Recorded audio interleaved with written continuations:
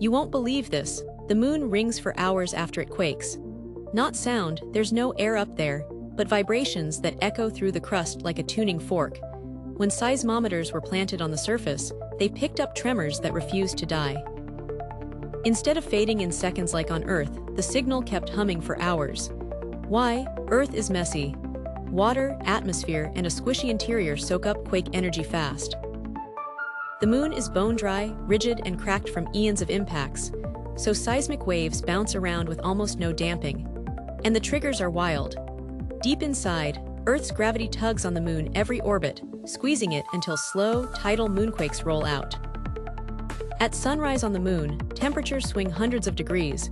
The cold crust suddenly heats, expands, and snaps, setting off sharp, shallow quakes.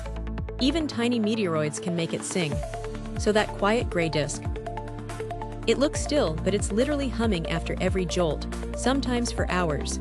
Which part blew your mind, tidal tugs or sunrise snaps? Follow for more space shocks.